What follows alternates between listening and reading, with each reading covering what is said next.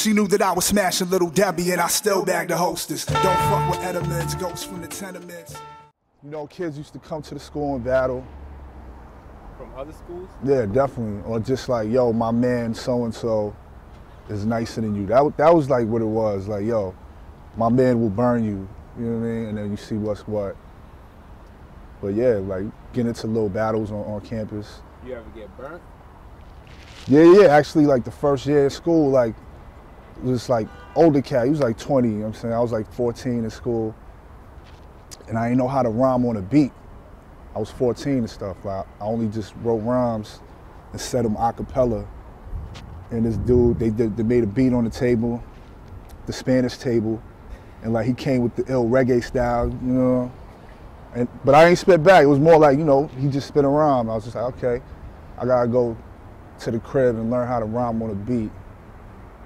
These people who understand innovation give me standing ovations. They don't just accept things, they demand information. Different viewpoints from a multitude of sources make it work for the kids like we going through divorce.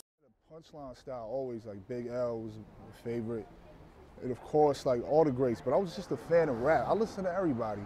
And then I kind of got to know, like, yo, these cats rock, like the dudes who influenced the main guys who were popping during my era. I had to go back and do the knowledge. So G-Rap, Rakim, Kane. It was dope to hear them because, like, yo, that's the blueprint. For seeing my man kind of come up in the rap game, it definitely motivated me. I was like, all right, yo, there's somebody I know is making moves. It's like, yo, I gotta step it up. Cause it let me know it was real. Yeah. Can you drop out his name? Yeah, A AP Yams, God bless the dead. That was the homie like from early. And yeah, when I saw what he was doing with them, it made me pay more attention to like how cats are getting on and stuff like that. Cause the game changed.